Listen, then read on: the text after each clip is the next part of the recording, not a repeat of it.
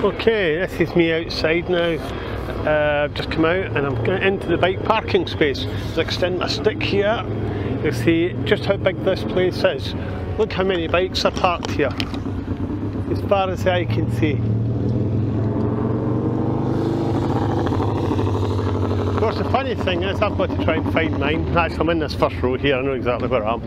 I'm just up here, but if you didn't remember where you'd parked, it's been a long time looking. So as you can see, some 20 or 30,000 people usually turn up at this, and it looks like they're all here at the one time. Lots of interesting bikes, just about everything you've ever heard of. There's at least one of here. That's the thing I quite like at events like this. There's the Harley Davidson, there's a BMW sports bike, another Harley, there's BMW trail bike, Hondas, everything, everybody all mixed in together, no snobbishness, no elitism. You know, back home in Britain the Harleys would all have parked by themselves and scowled at anyone who looked at them, but there you go. And I should be parked just up here somewhere, or am I in the next row? No, I'm actually in a bit, I think I'm in a bit on the left here. And if I just cut through here, I should be able to find my bike somewhere. Should be up here somewhere, but look at that, there's folk camping there, you can have free camping, apparently. But it's a kind of first come, first served. I think there's no facilities up this way, so you come up and come up early, grab a pitch and just hope for the best. I think being French is probably an advantage here because they will know when this place is open, what they can do, what they can't do. But certainly, and I imagine it's probably not going to be the quietest campsite at night, but there you go, be warned if you're thinking of doing it. But there's no shortage of hotels in Dijon itself, and plenty of places to stay. And actually, I found my bike by now. I haven't walked right past it, have I? I thought it was up about here. Right, I'll go up a bit more. That looks pretty serious, that. Can you see that? Don't know if it's... Right, you can just see, what does that say?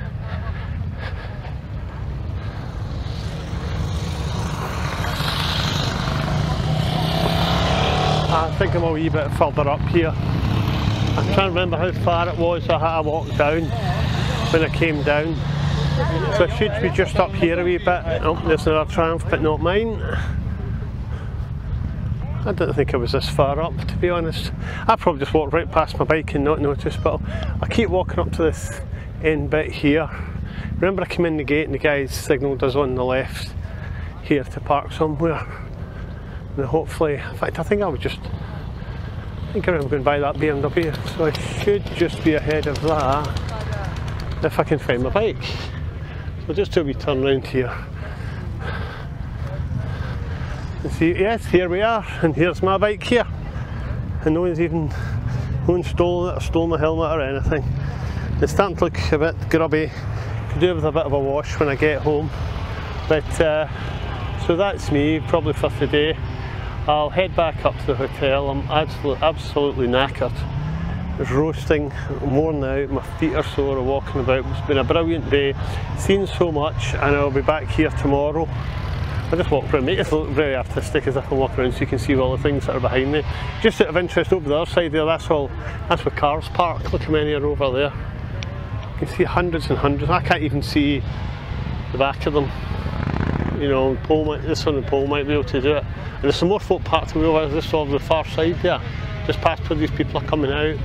There's another parking area over there. But just look how many folk are here. Millions. So there we go. A great day. I'm tired. Strange enough, I'm not hungry. I always find that days like this you never feel hungry. I often thirsty. Been drinking water all day, so that will help. And I'll go back to the hotel for a wash, get something to eat. There's a supermarket just across the road, so I'll pop in and get something. And that'll be me till tomorrow. Okay, that's the end of this.